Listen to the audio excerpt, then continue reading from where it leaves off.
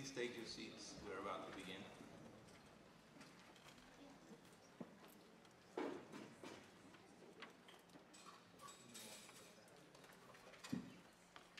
Good morning.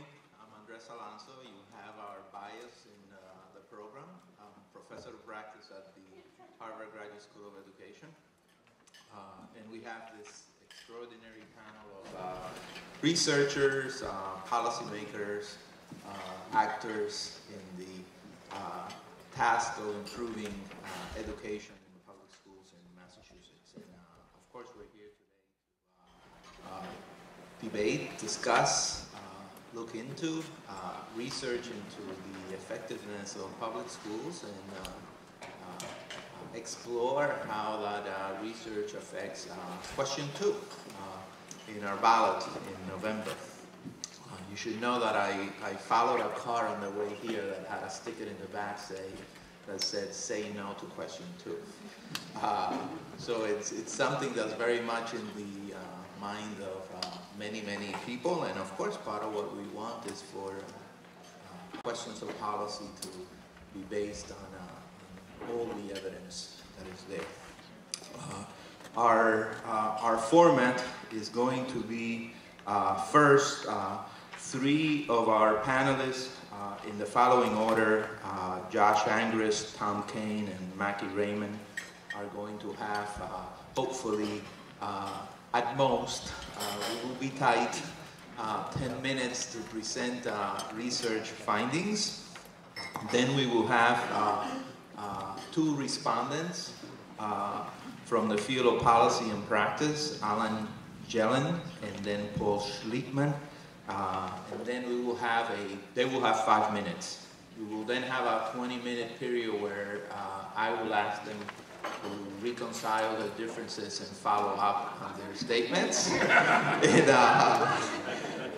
And then hopefully we intend you will have a roughly 20-minute period where you can ask follow-up questions. And let me introduce very briefly who our panelists are. First, we will hear from Joshua Angrist, who is full professor of economics at MIT, a research associate in the NBER's program on children education and labor studies. He's been teaching at MIT for roughly 20 years. He's the director of MIT School Effectiveness and Equality Initiative.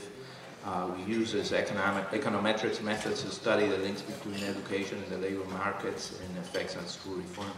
And he's a member of the American Academy of Arts and Sciences, has published dozens of academic articles related to the economics of education.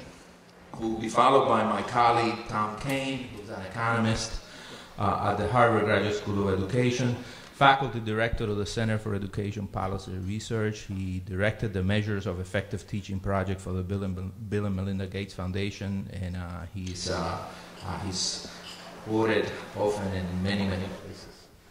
He's a great colleague at the School of Education. Macke Raymond is the director of the Center for Research and Education Outcomes since CREDO, since its inception. She has steered the group to national prominence as a rigorous and independent source for policy and program analysis. She leads that organization in investigating the effectiveness of public school charter schools, and prior to joining the faculty at Stanford in 2000, she held faculty positions in the political science and economics department at the University of Rochester. Alain Jehlen is a retired journalist who covered education for the Patriot Ledger newspaper and wrote for the NOVA series, the National Education Association's NEA Today magazine, and Rethinking Schools magazine. He also directed a middle school science education project at WGBH and produced a televised science and math teachers professional development series at the Harvard Smithsonian Center for Astrophysics for the Anime Foundation. He currently serves on the Citizens for Public Education's board, and he received a PhD in sociology from Harvard in 1979. Paul Schlichtman served as president of the Massachusetts Association of School Committees in 2004. As president, he was an activist who focused on strengthening the voice of school committee members across the Commonwealth. He's in his 15th year, you should get a hand for that, at the school committee of the town of Arlington, and he served 4 years as a member of the Minutemen Regional Vocational Technical School Committee before his election to the Arlington School Committee in 2001. So an extraordinary panel, huge diversity of perspectives and experience, and we will begin with Joshua Angrist, who will have. Thank you, Angrist. Thanks very much for that introduction. It looks like we're headed for a fun and interesting morning. Thanks very much to everybody for coming out on this a beautiful fall day and spending some time with us to discuss this important question. What I'll do, I'll use my brief time to kind of set the stage with some results from research that we're doing here at the MIT School Effectiveness and Inequality Initiative, where I'm a faculty member. This is part of an ongoing research agenda looking at charter school effects in Boston, in Massachusetts, excuse me, and around the country. One thing that's important is we think that our research is more than just, studies show. You hear people say studies show something. We're very lucky in Massachusetts because the state requires oversubscribed charter schools to admit their students by lottery, so they use an element of randomness to admit their students, and we exploit that to study those schools and to provide very convincing evidence where we're really comparing apples to apples. Let me start with a little bit of very quick background. Of course, this is familiar to most of you. Massachusetts charters are funded by sending districts. The teachers, they are typically outside the local school district collective bargaining agreements. The charters are authorized by the state. They're subject to review and revocation. In Massachusetts, that's a binding constraint. There's a fair number of charter schools that have been closed. Their charters have been lost. In Boston, the charter sector is expanding. In other urban districts, the charter sector is expanding. Generally, statewide, charters are not a particularly large portion of overall enrollment. Our team, that means the SCII team, the MIT School Effectiveness and Inequality Initiative team, used the Massachusetts admissions lotteries to study charter effects, and we've done that in 3 Massachusetts settings: Boston, Lynn, which hosted the first KIPP school in New England, and then in a study of Massachusetts urban and non-urban districts. And out of this wide range of evidence, a fairly consistent but also somewhat nuanced picture emerges. Urban charters, these are mostly what we call no excuses charters. No excuses is kind of a pedagogical profile that involves a long school day, a long school year, and other features that I'll describe briefly later. These urban no excuses charters generate very impressive achievement gains and also post-secondary gains. That means increasing achievement and increasing college enrollment for their students. These are mostly low-income minority students, including, as I'll show you very quickly, special education students and English language learners. Statewide, the picture is more mixed, and the non-urban districts tend to have lower performing charters, and indeed some of those charters are not producing the same level of achievement as the surrounding public schools. Here's a very quick picture of how we analyze data. I'll have lots of numbers for you, and I'm going to blow through them fairly quickly. We'll have time maybe to reflect on these as the discussion develops. This is an example of how we study a school like KIPP. It's a single school. It admits its students by lottery. These are data from KIPP in the 2005 to 2008 admission cycles. We compare test scores of kids who were offered a seat at KIPP and who were not offered a seat at KIPP. We measure scores in standard deviations relative to the state mean, so that means a score of 0 for an urban district is good, because an urban district that scores at the level of the state mean is doing well. Typically, urban districts are well below the state mean. They're below the state mean by about 1/3 of a standard deviation, and that's what you see here. So lottery losers at KIPP, people who were not offered a seat at KIPP, have achievement later that's about 0.36 standard deviations below the state mean. Lottery winners at KIPP, and again, this is a remarkable finding, don't be fooled by the units here, they're scoring at the state mean. It's remarkable because it's a very low income, high poverty, mostly non-white population that would not ordinarily do that well.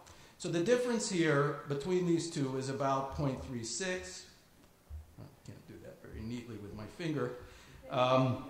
And to make sense of that unit, keep in mind that the black-white achievement gap in Massachusetts is about 0.7, which means that 2 years at Kiplin closes the black-white achievement gap. That's a remarkable finding. Actually, the effects are even bigger. I need to adjust for the fact that not everybody offered a seat in KIP actually goes there. Only about 78% of the kids who are offered a seat in KIP actually go there. Some of the kids who are not offered a seat in the lottery end up in KIP through other channels. And so what I really need to do is scale that 0.36 sigma by 0.74, and I find that a year in KIP boosts, in this case, math achievement by about almost half a standard deviation. That's the kind of gain that's rarely seen in education research, rarely seen in social science. Let me now briefly summarize some results from other settings. These are a set of results. They've been reported in various places. This is from a report and a paper we published in 2009. This shows lottery winners versus losers. And these are effects at Boston charter high schools. This is before. 0 means no difference between charter and traditional. A positive number favors charters, a negative number favors traditionals. This is the pre-application period. These are test score differences in the pre-application periods. You can see they're pretty much close to 0. In one case, there's even a negative number.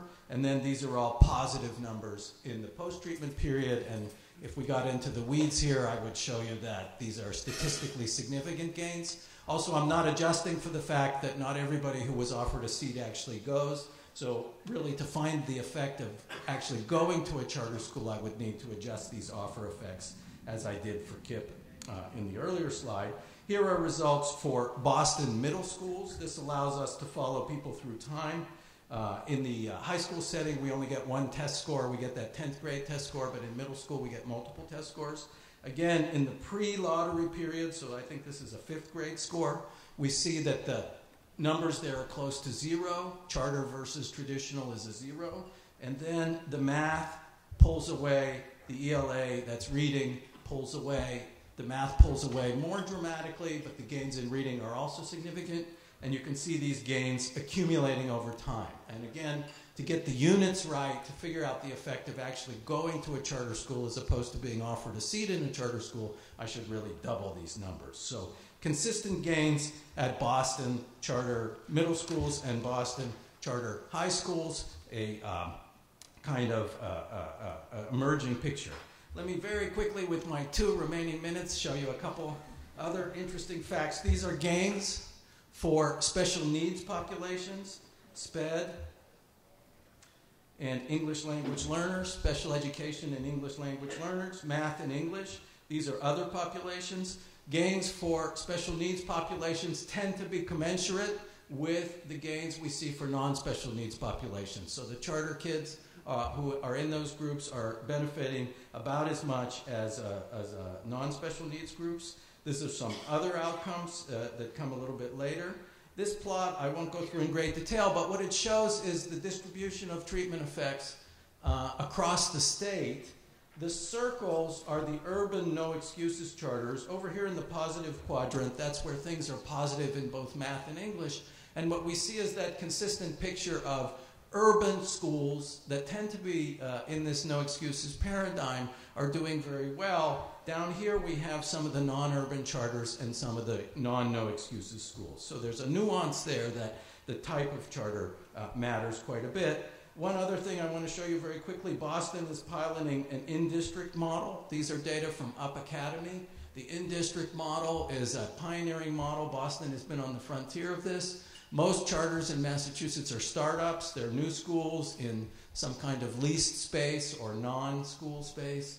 The in-district model takes an existing school and replaces it with a charter, but the charter operator is required to accept all the students, to grandfather them, we say, to grandfather the existing kids. Up Academy, Boston was the first school to do this, and this shows relative achievement performance in Up This is the takeover year. This is when UP becomes a charter school. It was formerly the Boston Gavin Middle School. And again, math achievement pulls away, ELA pulls away, not quite as dramatically, but still statistically significant. The last fact I'll show you in my remaining minute are some results from non-MCAS, so beyond MCAS. We've looked at post-secondary outcomes. We've looked at whether you go to college, whether you go to a four-year college. Again, these are treatment effects. They're gains. So we see an increase in college going, four-year college going, of about 13 points for going on time, and about 16 points, or 18 points, I guess that is, for going within 2 years after high school. So those achievement effects that I'm showing you very quickly echo into longer-term outcomes that we think are really defining for the ultimate economic status of the students who go to these schools, for their earnings and their socioeconomic status. Thank you very much.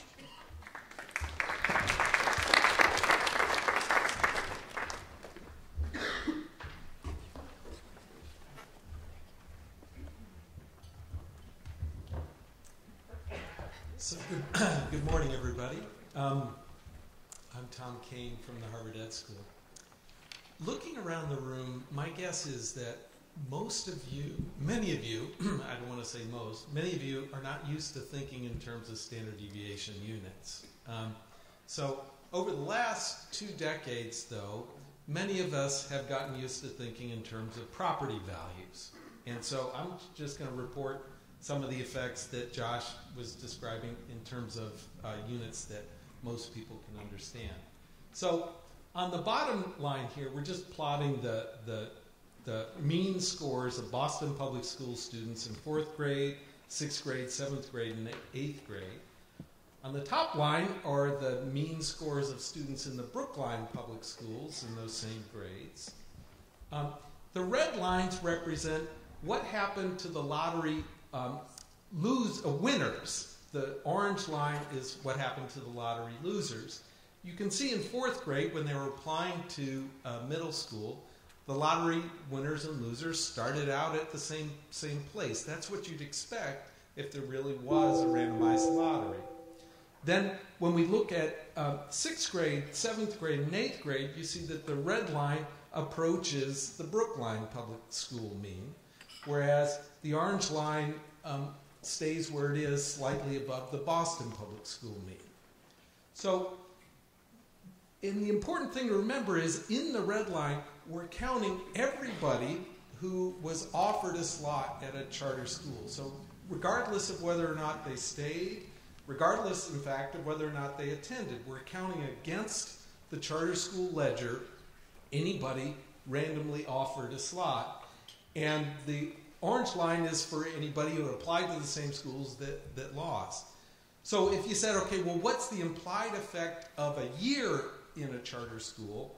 That would be the green line there, which shows actually over those grades, you would have even more than closed the gap between the Boston Public Schools and the Brookline Public Schools.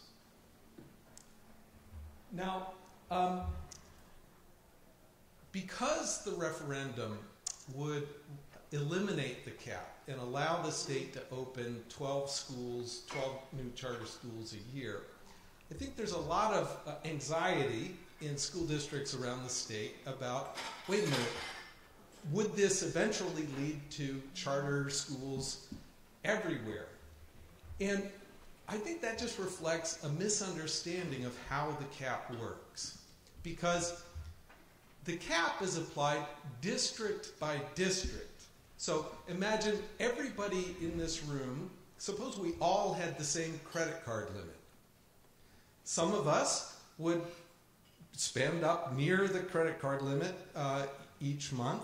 Others of us, like my father-in-law, would never get anywhere close to the credit card limit. So when there's an increase in the cap on charter school enrollment, it only affects the districts that are at or near the cap. For those of us who are far below the limit on your credit cards, changing the cap has no effect on you. And so I think part of what the misunderstanding is around this charter school debate is just a misunderstanding of the fact that the referendum really only affects the districts that are at or near the current cap. There are 15 of those communities listed in this table that have 7% or more of the net school spending going to charter schools. It's Boston, Holyoke, Chelsea, Springfield, Malden. One thing that all of these communities have in common is that they have a larger than average percentage of students that are economically disadvantaged. Now, Josh was reporting that the charter, the lottery effects. We don't have a large enough sample in every district to be able to estimate the effects of charter schools using lotteries. So instead, another way to try to do it is to look at student growth percentile. So many people here will be accustomed to looking at student growth percentile. A number of 50 means that among kids with similar prior achievement histories, a kid has scored at the 50th percentile on the most recent assessment. So a number above 50 means that the average kid in a school is moving ahead of similar peers. A number below 50 means that a kid is losing ground relative even to students that had started the year with similar prior achievement.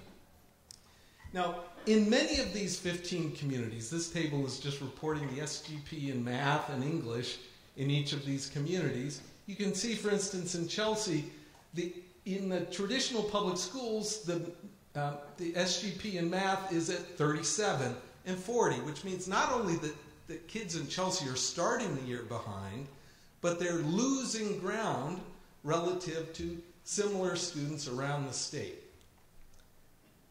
If you look at the charters serving the students from Chelsea, Lynn, and Boston, you see that the SGPs are significantly greater than 50. So, for instance, in Chelsea, 73 and 81 are the SGPs for the charters serving those communities.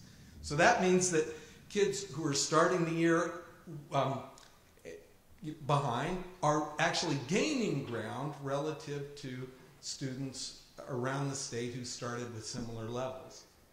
And the differences, it's the differences in the SGP between the districts and the receiving charters that are most striking. Now, the important thing to point out is that's not true in all of the capped communities. For instance, in Somerville, actually in 2014, the district had a larger SGP than the charters serving that community. And so hopefully the state could use data like this in deciding where to allow the charters to open. The next point I want to talk about is the financial implications of charters on traditional public schools. So suppose that we start out with students attending district schools, and then a subset of students decide to move to charters. Under the state's charter law, dollars would follow the students. But the important thing to remember is that also under the state law, in the first year that the student has transferred, the state provides funds to the sending district. Why? Well, because schools have made commitments to teachers and to facilities that are hard to change in the short term. So the state pays actually essentially twice for the student in the first year after the student moves. And then in each of the subsequent 5 years, the state, under law, is supposed to provide 25% of the funding. Now, it's only after those 6 years pass that the district is faced with the challenge of how to staff its schools appropriately to deal with the smaller enrollments. And it's that process that is costly in difficult decisions. But once that transition is made, there's no reason to believe that the district schools would be any less viable than they would have been before. And that's actually, it's this issue of are the reimbursements sufficient to help the district's transition, that I think much of this debate boils down to. So I think the evidence that we've been accumulating over the last few years really clarifies the choice involved in this referendum. So the first question is, do charters raise achievement? If the answer were no, this would be an easy debate, because you'd say, what is the point of reshuffling public resources around schools if it has no effect on student achievement? Well, so if the answer to that were no, it would be easy to vote no on the charter referendum. But as Josh was just describing, the evidence is extremely strong that that's not the case. So then the second question becomes, okay, do districts need more resources for the transition when enrollment is shifting? So in the short term, there clearly are going to be challenges. In the longer term, successful school districts come in all shapes and sizes. So if you're somebody out there who thinks actually no, we think that paying that 6 years of transition costs right now that the state provides, that's enough, you'd vote yes on 2.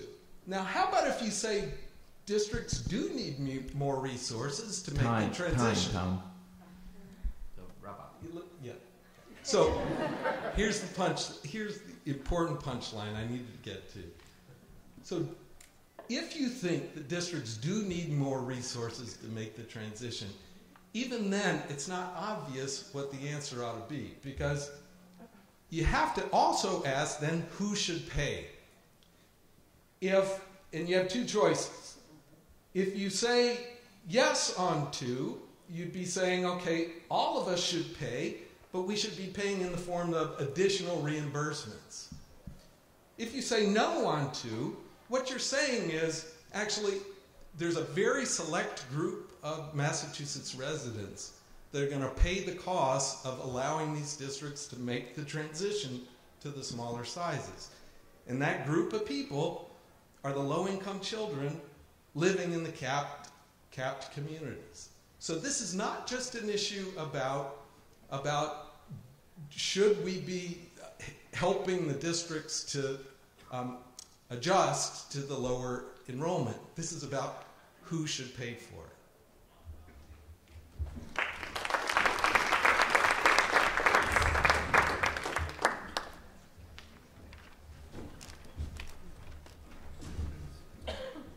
So good morning, everyone.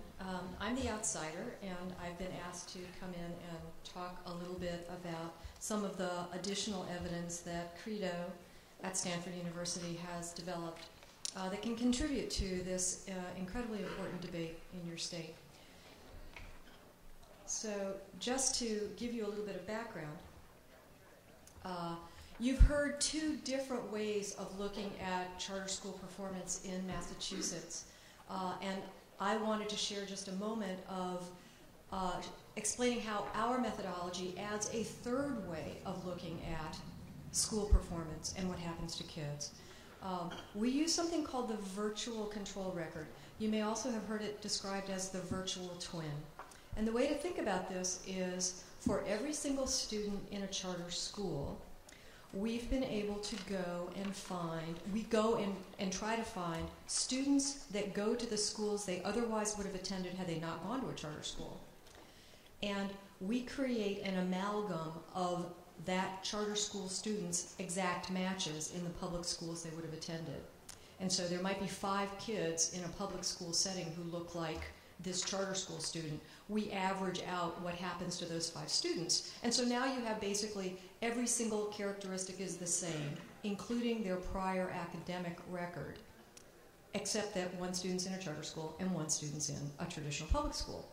So that methodology has one advantage that we think is important, which is that means we can try to find matches on all the charter school students, regardless of whether their school was admitting students by lottery or not.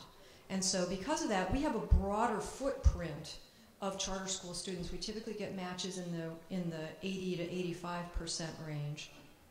Massachusetts, it's even higher than that. So we feel like we get a good picture of charter school activity, and this lets us talk about what happens over the course of a year academically for a charter school student compared to what they would have had they gone to their traditional public school.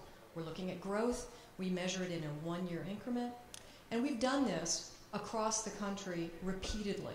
And as you can see on this list, Massachusetts has been in our crosshairs a great deal. We are particularly interested in Massachusetts for a couple of different reasons. As you well know, your overall state performance is well above most other states. And so we have sort of a cheering section back at CREDO at Stanford for Massachusetts. Also, the charter school story here has been one that has been extremely interesting over time. So we continue to be interested in following your story, as we have in these 4 studies. So what I want to do then is to just briefly share with you what the results have been in all of the different ways that we have looked at your charter school picture using our VCR methodology. So this is reading performance. And what you see across the bottom, let's see if I can get this going. Yay! Are the 4 different studies that I just mentioned. In the national study in 2009, we found that Massachusetts actually didn't do any different for charter school students than the typical public school student in Massachusetts. But compared to the national average at that time in reading in charter schools, it was a better picture overall, even though it was not significant. In 2012, we were asked to do just a study of Massachusetts itself. And so what you'll see in that sort of gray bar is we took all of the schools that we could identify in the 2009 study and followed them over a period of time. And what you can see there is that their academic growth over the course of a year for their students went dramatically higher than it had been just a few years earlier. And in fact, those schools helped to explain the more positive rise from 2009 for all charter schools in Massachusetts. So the 2009 dark blue shows gains when you look at the dark blue line in 2012.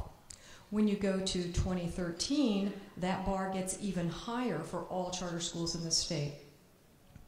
In 2013, we found that the national average was a little bit positive, but Massachusetts, across all charter schools, was substantially more positive for reading growth.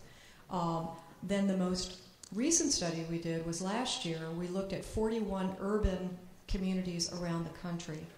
And what you see in the slightly blue bar is a positive urban impact on reading gains for all of the 41 urban regions.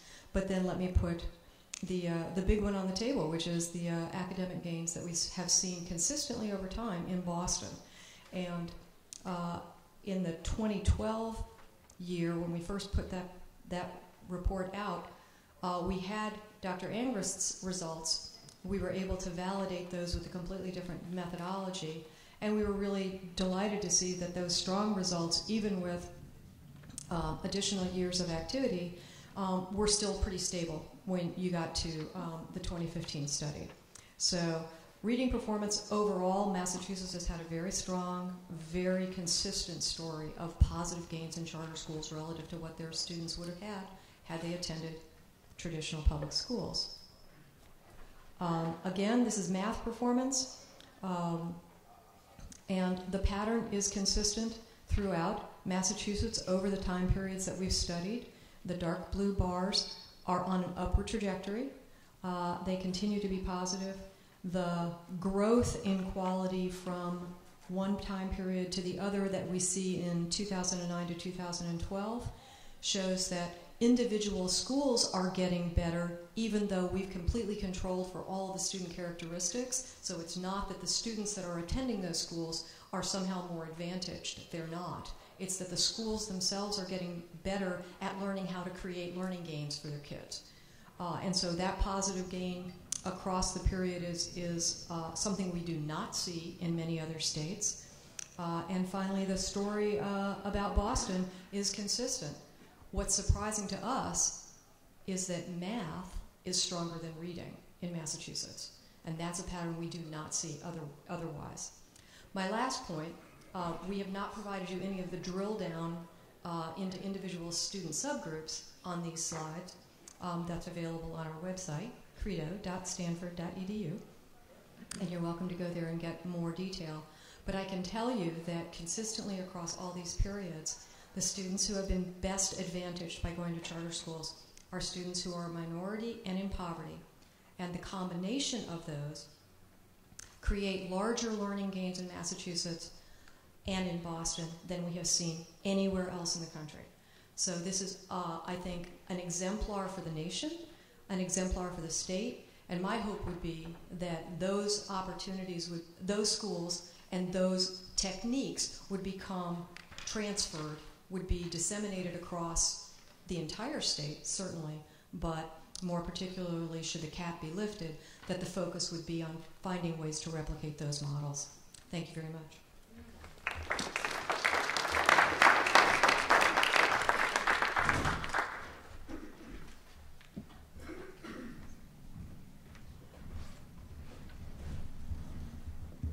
I'll set my timer here so they don't get the hook out. So thank you very much for inviting us to this very interesting presentation. Unfortunately, we can't really have a balanced discussion of these research findings because neither Paul nor I are academics. It should be noted that there are academics, scholars, who feel that these results, because of the methodologies, are not actually valid.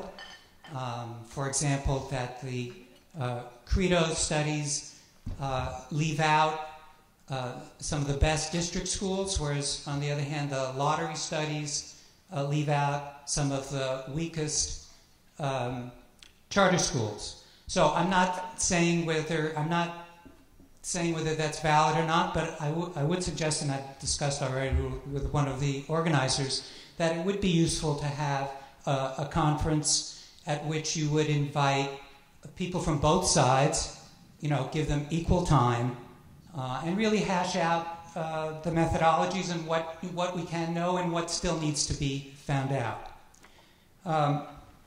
But Paul and I were invited to talk about what is missing, and I think we can do that. I think what's missing is real-life consequences. So, for example, there's a study that just came out in July by Roland Fryer of Harvard, a strongly pro-charter researcher, member of the State Board of Education, appointed by Governor Baker. And he was looking at no excuses charter schools in Texas. So it's Texas, but it's the same type of schools as the ones that are expanding in Massachusetts. And in fact, the original KIPP school, of course, is a Texas school. And what he found was that test scores were up in those no excuses schools, just as they are up in all of these studies. That was completely consistent. But he was able to look at earnings later on in life from these graduates in their late 20s. And to his chagrin, he discovered that their earnings were not up. And in his conclusion, he wonders out loud, is there something in the method that these schools are using to raise scores that is actually damaging the kids in the job market? So that's one aspect that still has to do with the charter school kids. But I think that the main thing I want to talk about is the effect of expanding charters on kids who are not in the charter schools. That is the main issue in this referendum campaign. And here's how it played out in Somerville. A few years ago, we had a proposal for a new charter school in Somerville, and parents figured out pretty quickly that the money that would have been taken out of the district would have required the closing of at least one Somerville district school. And because it was the smallest and in the oldest building, the school that would have been closed first turned out to be the most popular school in the district. So people went to the state board or the State Department, and they said, don't close our school. We love this school. This school is our choice, so don't take away our choice. right? And the people at the state said, you know, don't talk to us about harm to your schools. We can't do anything about that. We can only look at the proposal itself, okay? Now, this past, oh, and by the way, they did not say, well, if your SGP is high, you'll be okay. That's not part of the process. This past February, there was a proposal in Brockton, and Brockton happens to have a nationally known charter high school. This was a high school proposal. People went to the board and said, don't hurt our school. And again, the board said, you've got to, this is not a criticism of your school, but we can't pay attention to the harm to your schools. You know, in Boston, they have some problems, but they also have some very popular schools. There are probably more kids on waiting lists for popular district schools than charter schools in Boston. Snowden International High School has 1,000 kids on their waiting list. If question 2 passes, there will be more. I mean, even this year, Snowden suffered from the cuts. There will be more and more cuts, and the parents who have chosen those schools will lose their choice, so that the choice that's offered by charter school boards of trustees can be offered.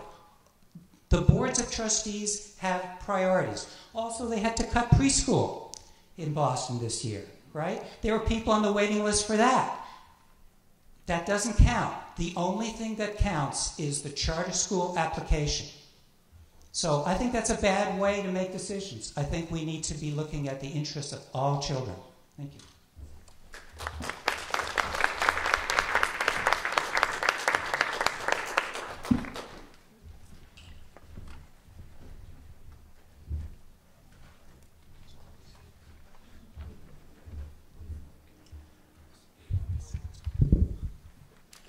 Good morning.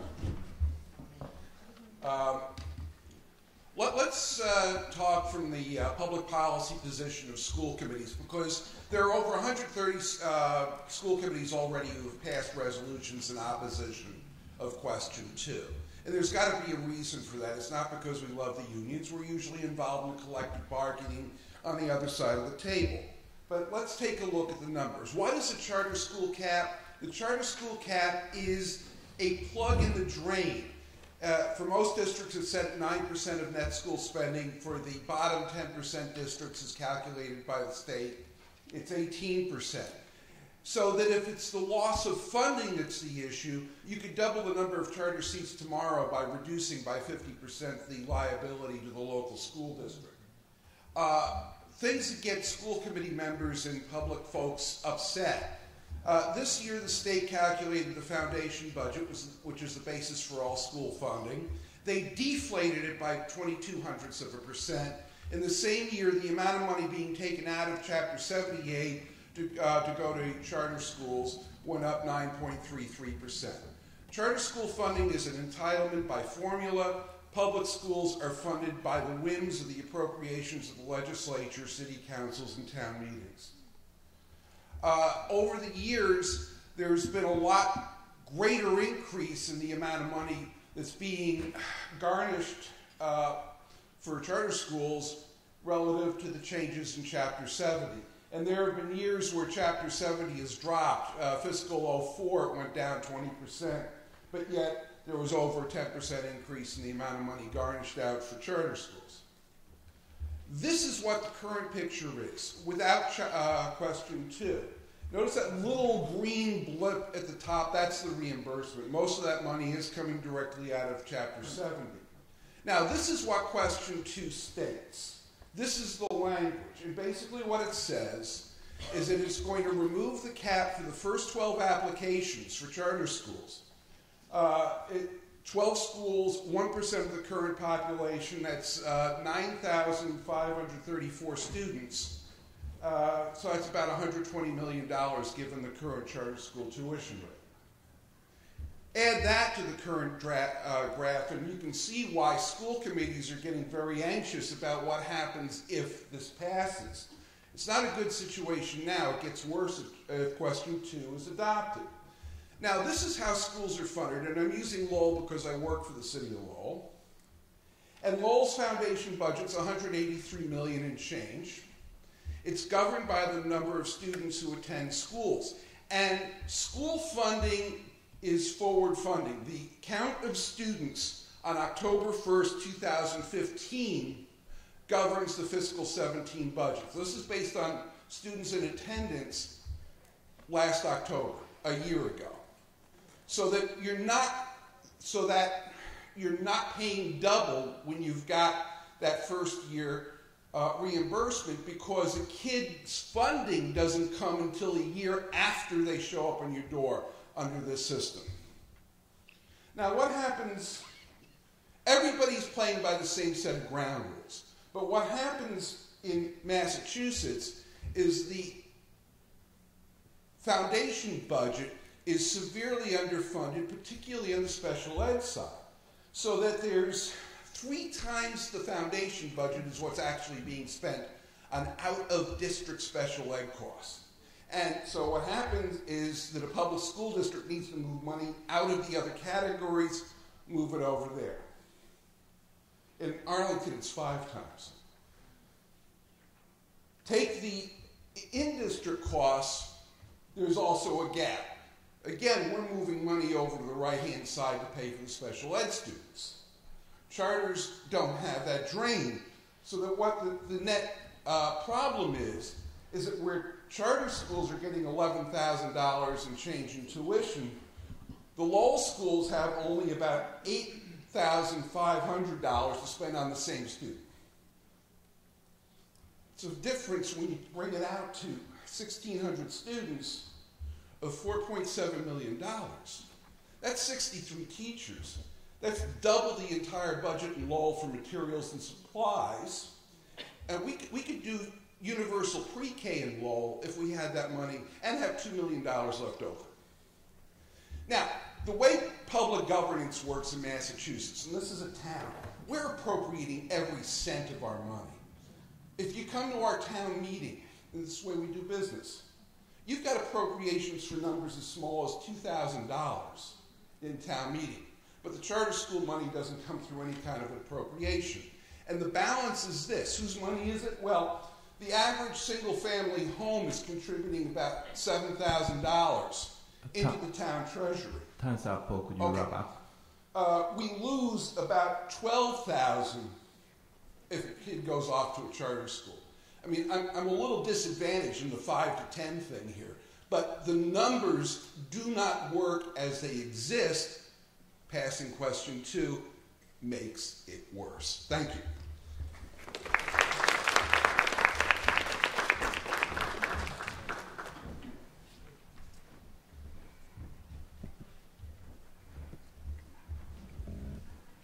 Hopefully in the questions that we're going to ask now, we will allow the differences to emerge in a fuller way.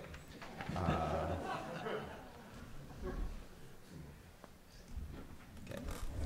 Timing myself just to make sure. So let's start with democratizing the presentation a little bit. So one of the interesting, how many of you are psychometricians? Raise your hand. Okay, 1. Okay. So let's clarify a little bit the meaning of what that standard deviation means and the differences across schools. So this is a question for Macke. I was struck by the Boston effect, and I was also struck by the relative national flatness in terms of differences across schools, but Massachusetts still being 0.1 of a standard deviation higher than other schools. So the question for me is, what's the meaning of 0.1 in the real world? Well, 0.1 is a 10th. That's the first part. Actually. A 10th of what, though? Okay. So we understand that most people don't think in standard deviation units. And so using the results from the National Assessment of Education Progress, NAEP, we actually have been able to do a transformation of standard deviation units, which nobody understands, to something that we call days of learning, which most people do understand. And so if you think about 180 days as being about one school year, that's sort of the classic school length of a school year, we can translate standard deviation units into either additional days of going to school, assuming that you get learning every single day, or that you didn't go to school 180 days, right? If the number is negative, then it's as though you did not attend school for a few days. So the transformation here of 0.1 standard deviations is 70 days of learning. 70. And so when you look at Massachusetts as a 0.1 effect, that means charter school students gain enough learning as though they had gone to school for an additional 70 days. Now put that up against the Boston effect sizes, and it begins to blow the mind, because a 0.3 standard deviation there is 210 days of learning. So that's pretty strong effects, and the fact that we saw those consistently over time says that the learning gains that charter schools are able to get for their students are dramatically higher than the learning gains in Boston otherwise, which I would just share with you are above the state average. That's one of the peculiarities of Boston, is that the learning gains in Boston public schools are also above the state average. So the extraordinary gains that we see in the charter sector are over and above a trend line of learning that's more positive in Boston than the rest of the state. Thank you. So from the policy perspective and also the administration perspective, the question that I had listening to that information was, what's the why? What's the consequential effect of this? And I noted with the information earlier that there is a difference between what's happening in the quote-unquote suburbs and what's happening in Boston. And there's also a difference between what's happening in Massachusetts and what's happening in other places of New Jersey. So why do you think there is such a different effect in Massachusetts and to a much greater extent in Boston than in other places, and how should that be shaping the actual decisions that are being made in this area? Should I comment on that, Andres? It's up to you. Yeah. Let me also add one. I'd like to answer Andres' question because it's a thing that our group has studied extensively. In fact, we have a study called Explaining Charter School Effectiveness. I wanted to add one piece of context to Macke's scaling. Many of you will have heard of Boston Latin School, of course, which is the jewel in the crown of the public schools in Boston. It's a highly selective school. It does not admit by lottery. It chooses the highest achievers in the district on the basis of an admissions test. The Kip Lynn School in our study, which admits by lottery and serves a similarly low-income minority population, is producing achievement levels on par with Boston Latin School in middle school grades. And that's without all that selection that goes into the Boston Latin School. So that's a very important piece of context. It's something that anybody who observes the public school scene should find really quite remarkable. As to why Boston does so well, Boston has a lot of what I think of and my colleagues think of as well-established charter providers who have a track record of success, and the state has been very good at extending the mandate of these campuses to expand on the basis of evidence, and I think that would likely be true going forward. The proven providers, the schools that do well in large urban districts like Boston, tend to follow the sort of no excuses recipe. The no excuses recipe includes a long day, a long year, focus on traditional reading and math instruction, an emphasis on discipline and comportment, a use of a lot of data in the way that they monitor their teachers. In particular, they videotape teachers, and they kind of break teaching down the way the NFL breaks football down. They look at the video and they say, who's doing a good job? And they observe their teachers very closely and give them feedback on how to do a good job. They tend to hire very young, highly motivated teachers, a lot of TFA as well, Teach for America interns, and they look very hard at who comes in and who is going to fit in with their model. So in Boston, we see the fruits of that kind of approach to education. I should say Boston is distinguished by that, but it's not the only district that has a lot of no excuses, and it's not the only district that has that kind of performance. So, for example, we've looked at New Orleans schools. New Orleans, post-Katrina New Orleans is America's first all-charter district. And the way that happened is very much the way the Gavin School was converted to a charter. Low-performing in-district schools were given to charter operators to manage. And that produced similarly spectacular achievement gains in those schools. Again, mostly no excuses schools. We also saw in a recent study, we've seen similar results for Denver. So it's certainly the case, and Macke's data bear this out, our own data bear this out, you know, that there are different kinds of charters and they're not all created equally, and you want to be careful, you know, as you think about expanding the charter sector, that the people in charge of that are paying close attention to who's going to get the charters and what standards they're going to be held to. Massachusetts' track record on that is so far quite impressive. So I hear two separate streams to the answer. One is that something has to do with actual practices in those schools that include, for example, expanded time, which help explain the real world difference around time. The other one is that something has to do with the quality of the charter being authorized. And Massachusetts has been remarkable in the context of other states in being quite tight around authorization. And this is all about loosening, you know, some might say slightly. Paul just suggested that it's not so slight, around the number of charters who now potentially enter this arena.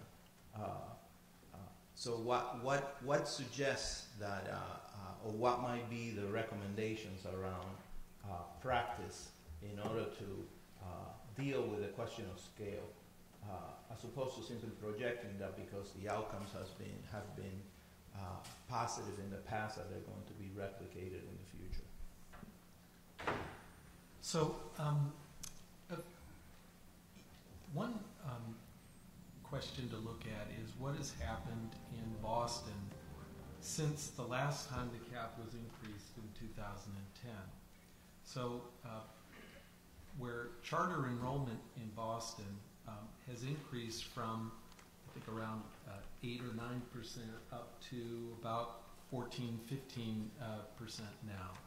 And yet, as far as I can tell, the impacts, even though that's a much larger percentage increase than the statewide increase envisioned by the cap, the schools have maintained the same quality impacts. In fact, two of our associates at SCII, Chris Walters and Sarah Cahotas, looked specifically at the schools that were created in the wake of the 2010 expansion, and these were Boston charters. I don't know how many of you remember, but that was the last time we had this discussion, and there was a similar set of issues and concerns. And the state, again, at that time, allowed a kind of controlled expansion. They authorized a relatively small number of additional charter schools, I think something on the scale of what's proposed in question 2 today. And it is indeed an interesting matter to look at those additional schools, and our research suggests that they're producing gains commensurate with what the initial wave of schools was doing. Can I just say that I just want to make clear, 9,500 seats, right? And those 9,500 seats are not going to be spread around the state, right? A very big proportion of those seats are going to be in Boston. So to say that what happened in 2010, is similar to what we're talking about now, I don't think so. This is going to be a vastly faster increase in the percentage of Boston kids in charter schools. And what was the result of the 2010, expansion, or the expansion that followed 2010? part of that you saw last spring for those people who read the Boston Globe. Massive cuts, a student walkout, the mayor then rescinding some of those cuts and deciding instead to cut preschool. And the kids in the high school saying, oh, you know, we got what we asked for, but what about our younger siblings? We're not happy about that. At that same time, or actually two weeks earlier, the state board had approved 1,100 more charter seats, $17 million more that will be cut from the Boston schools. And the Boston School Committee chair went to that state board meeting and said, don't do this to us. He said, you may arguably, I'm trying to remember the words, doesn't matter, you may be helping some kids, but you're hurting more kids. And again, the state, it was the same meeting as the Brockton meeting. And he apparently had not realized, because he said he was flabbergasted that the state board would not take into account harm to other children, including preschool children, from this decision. And, you know, it's not like the state board said, oh, we'd rather have the 1,100 seats. No, they said, we've got proposals. The proposal meet the legal requirements. Therefore, we must do it. Paul? See, the issue here, and if we're talking in the context of question 2, there are 351 municipalities in the Commonwealth. And if we focus our conversation to Boston, we're missing the impact of this ballot question on the other 350 municipalities. Now, Arlington borders Medford, Somerville, and Cambridge. Somerville's at the cap, Cambridge and Medford are close. So if you plunk a charter school 3 blocks into Somerville, it's going to have an impact on Arlington. So the question is, does question 2 impact suburban communities? Yes, because it lifts all the caps, and it's not municipality specific. Kids going to charter schools can and often do cross municipal lines. Natick does not have a charter school. The nearest one is in Framingham. They lose 39 kids to charter schools, and the net payoff for them, they get no reimbursement, by the way, is $435,000. Now, these 39 kids are spread over 13 grades in 8 buildings. So the costs to be reduced within the district are very minimal, and the amount leaving the district is disproportionate to the reduced operating costs of the district based on the loss of 39 students. Now, Natick is also about $2,000 below their Proposition 2.5 spending cap. So they can't raise money locally unless they either go for Proposition 2.5 override, increase user fees, move money from the municipal side of the budget into the school budget to compensate for the loss, or to make cuts on the school side.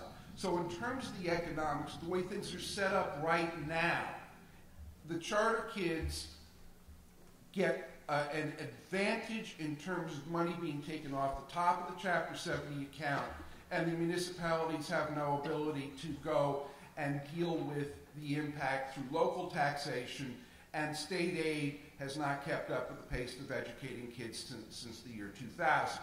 So to look at it in the context of the current funding structure, you would not have the opposition from school committee members if we felt this was a level playing field. If the amount of money that followed the kid out the door was equivalent to what our costs were if we educated the child in district, we wouldn't have a problem. In fact, Arlington's got an increasing enrollment. We don't know what to do. We're building buildings, sticking portables on the ends of buildings. A charter school, if it was level funded, if it didn't have a negative impact, might be a welcome solution for us. But we can't afford to do it. We'd have to lose too much out of our local funding and hurt the kids within our district to go and send kids off to a charter. Paul, Tom? So there is no question that when students move to charter schools, that the district schools that those students used to attend will eventually have to make some hard decisions about downsizing. But I just want to clarify, so while there might be effects on the district administration and the district schools, the impacts on the students left behind, actually, there's not evidence that there's much harm there. And let me describe why. So here in Boston, since 2011, spending in the Boston public schools has gone up 24%, even though Boston public schools has 4% fewer students over that time period, primarily because of the charter departures. So expenditures per student in Boston have gone up substantially. Ironically, that actually has a double penalty because as the spending per student goes up in Boston, the payments to the charters per student also have to go up.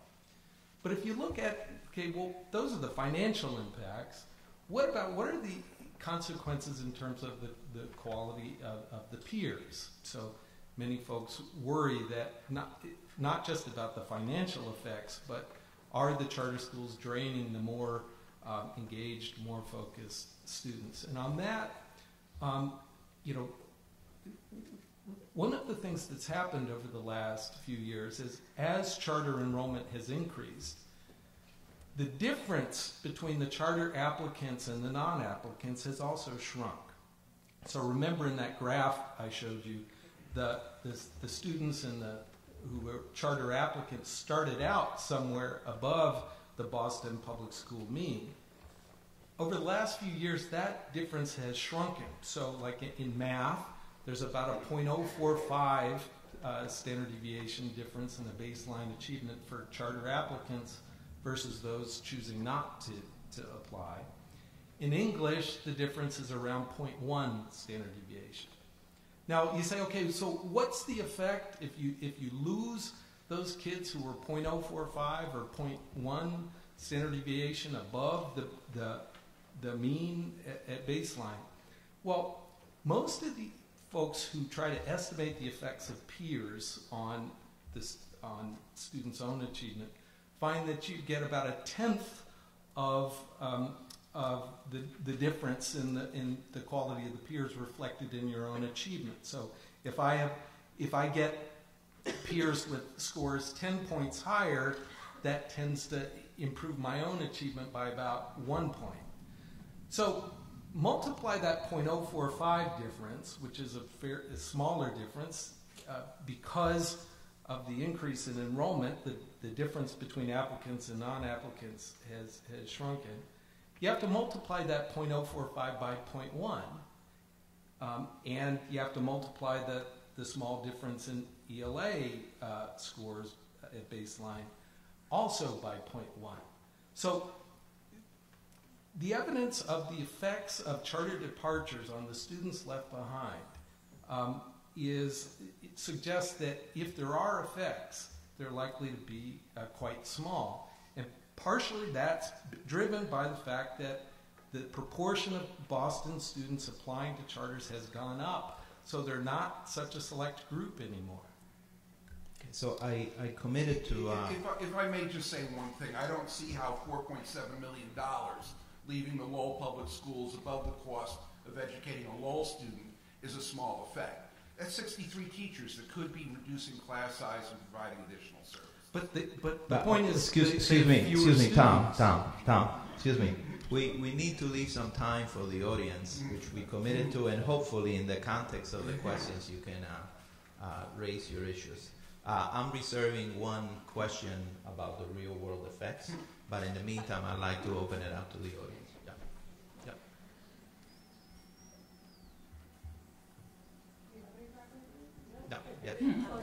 Closeness is good.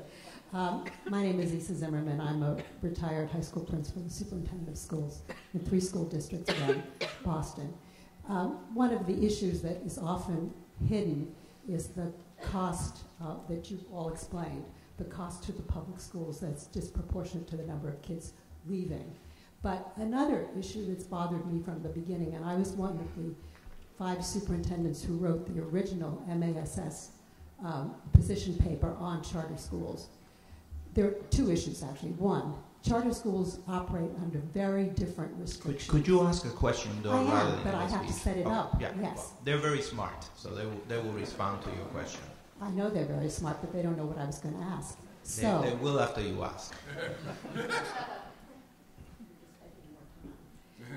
So one question is, what are the effects at the charter schools for success that were supposed to have been shared with every other school in the Commonwealth? And I've never seen that. I said that at another meeting. Someone said Boston does it all the time, but I don't see it anywhere else. And so let me ask that question. I could say something about that. Please. Should I do that? Yeah. So that's an interesting question, because part of the motivation for charters is not just about the charter kids. You know, you're supposed to learn. We would like to learn from the charter experience. There's some evidence that that's playing out. In Boston, the most relevant is the turnarounds. So we looked at 3 Boston turnarounds in our recent study that includes the study of UP, which is the in-district model in Boston, which I should say I think is kind of the frontier, and it's possible that a fair number of the new charters that we would get would be like UP. They're takeovers. Existing building comes under charter control. That produced very strong gains at the Gavin School when that happened.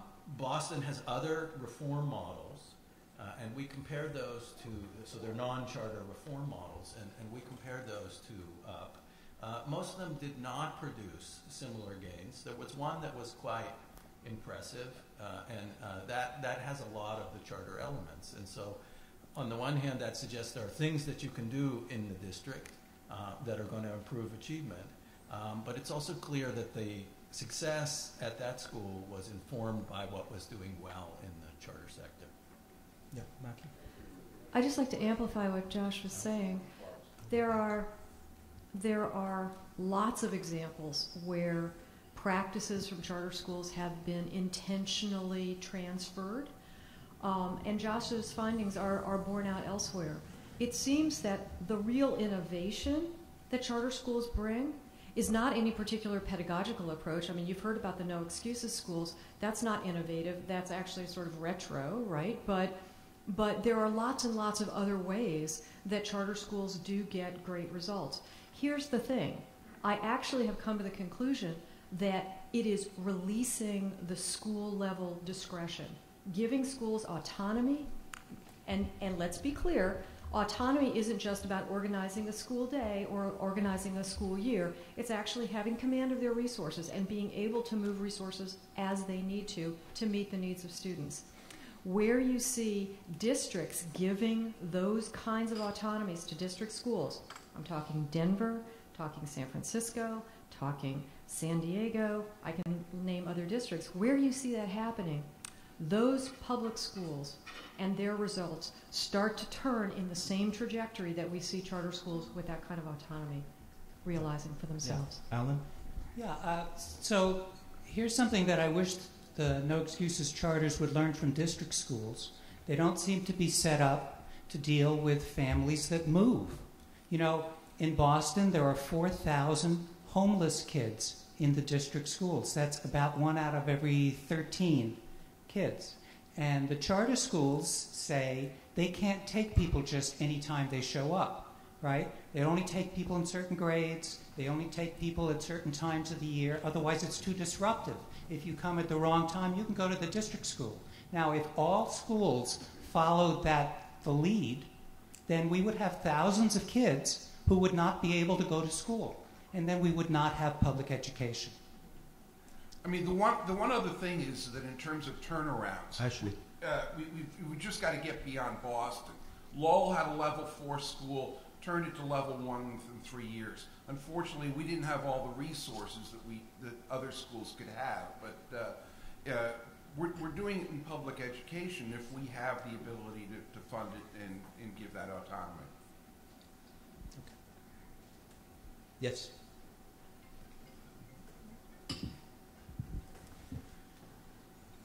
I've taught for 35 years in an urban rim school, as the statisticians like to call it. in that time, I think we have come to grips with a lot of the things reported through the studies that people started 10 or 15 years ago, particularly informing the debate and some of the others. But what stunned us, I think, with that study was the suggestion that results from a school which had a smaller class size, which restricted access, only those who wanted to go, who brought in kids only at certain times of the year, would be compared against our situation. We would average 150 kids coming into our class during the year, just at the high school. We would have class sizes were much larger.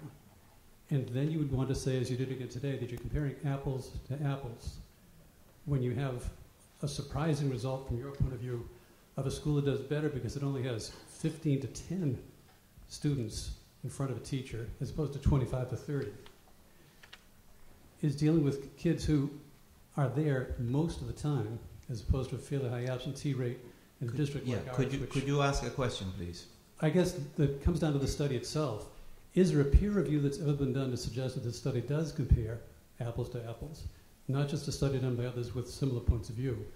And in the end, I guess the justification, the question I have is, how can you possibly compare the results of a class and say it's because of a particular technique when the differences between the charter classroom situation is so vastly different than a public school situation?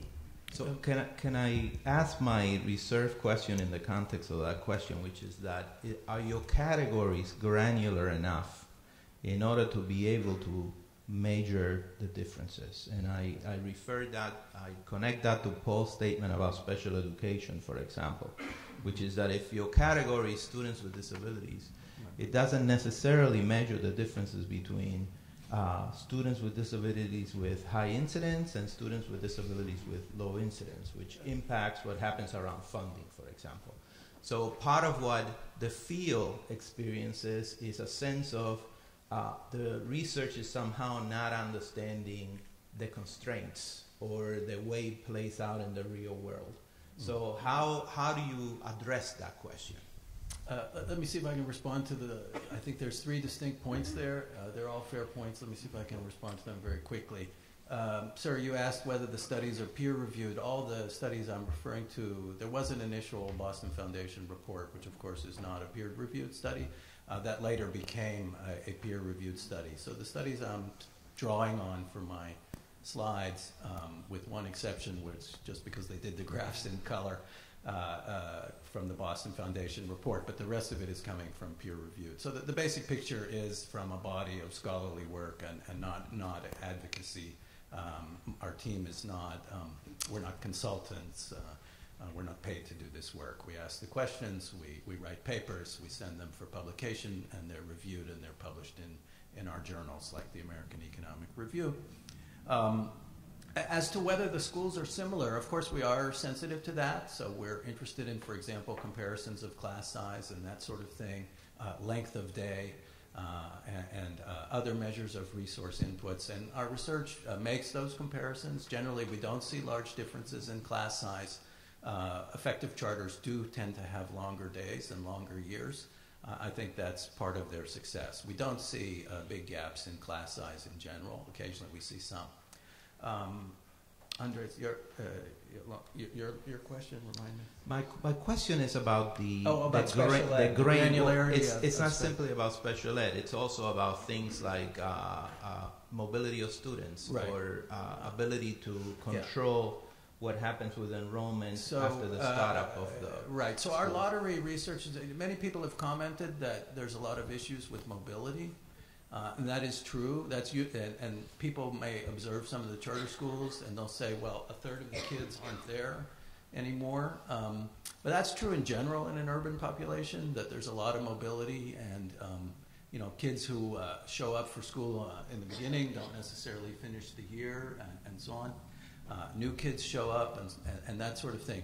That's ubiquitous in urban districts. We therefore compare mobility out of charter schools with mobility in other schools, and we see that the exit rates are similar, the turnover is similar. So the relevant facts here are always relative facts.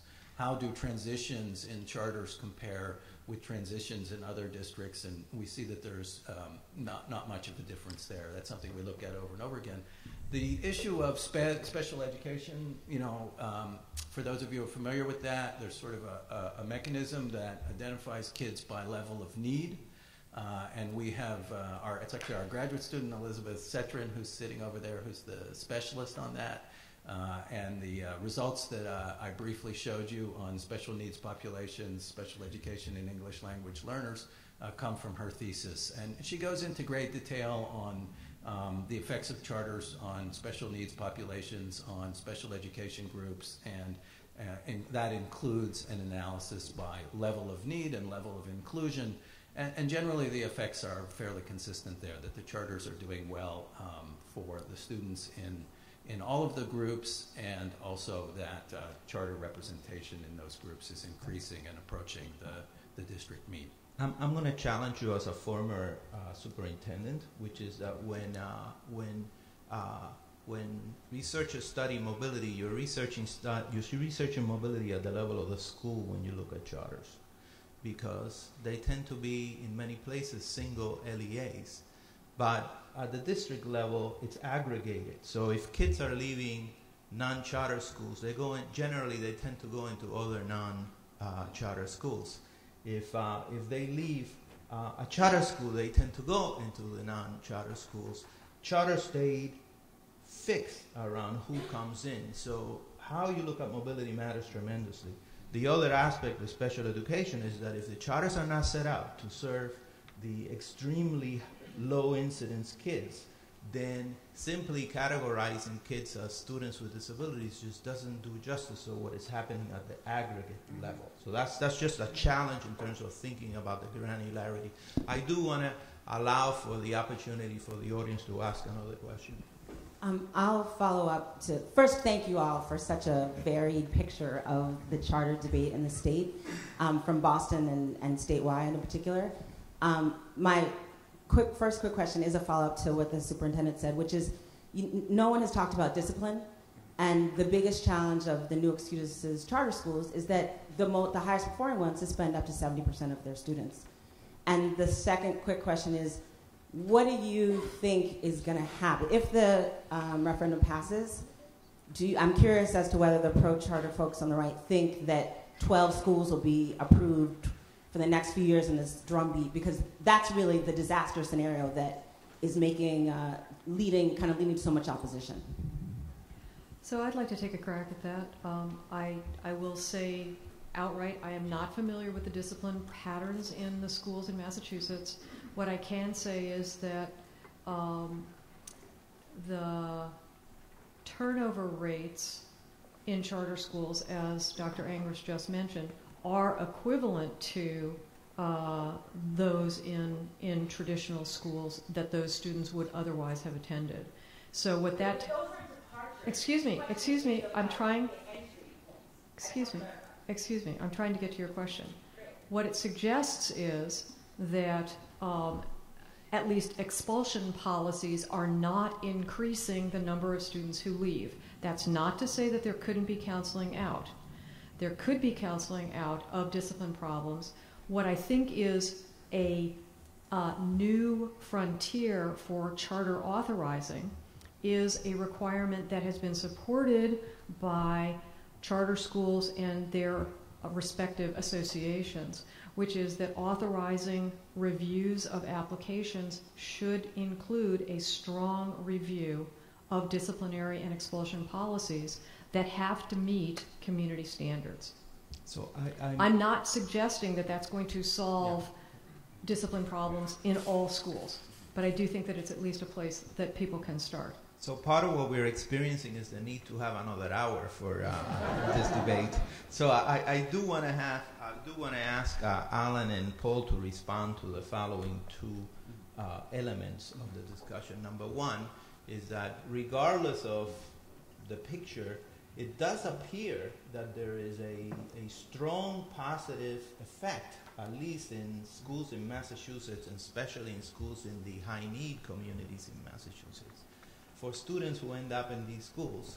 And secondly, that there is extraordinary demand on the part of many, many parents to send their kids to these schools. So as a function of a democratic imperative and as a function of the need to give school kids as many points of access to good schools as possible, isn't the issue one of how the law is written in implementation and governance of what happens, rather than simply the expansion of these schools? Okay, well, I just want to remind everybody that what's on the ballot in November is not any change in the law other than lifting the cap. So if people want to talk about, and there have been many proposals for improving the law, that would be great. Let's do that, right? But let's not eliminate all the constraints before we do that. As for your first point, I was going to say something, and I don't remember what it was. Well, let me grab that. You mentioned democratic imperative, in that if we're making a policy decision at a local level where to put the money, do we do it in extended day? Do we extend a year, or do we send the money to a charter school? What is our choice? That choice is being removed from the town that is essentially funding the outcome.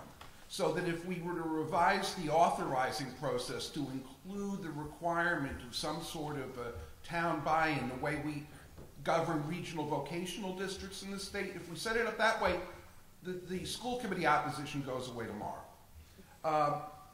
12 new charter schools, what's the impact? Charlie Baker's the governor. Charlie Baker appoints members of the State Board of Education. He appointed a chairman who donated $100,000 to Yes on 2. He's in favor of Yes on 2. The longer he's in office, the more change he'll have in the membership of the State Board of Education. And that, yes, the overwhelming possibility is that we will hit the 12 charter schools once he has effective control of the State Board of Ed. But take a look at those reimbursements. If the charter tuitions go way up, what is the probability the legislature is going to fund the reimbursements at a rate commensurate with the increase in charter tuitions? So I think our time is up. As I said, we could have another hour. You complained about 5 minutes, but you had the last word. So thank you very much.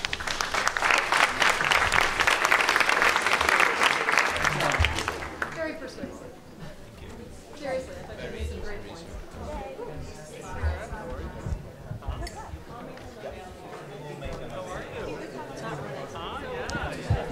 We will make the slides available.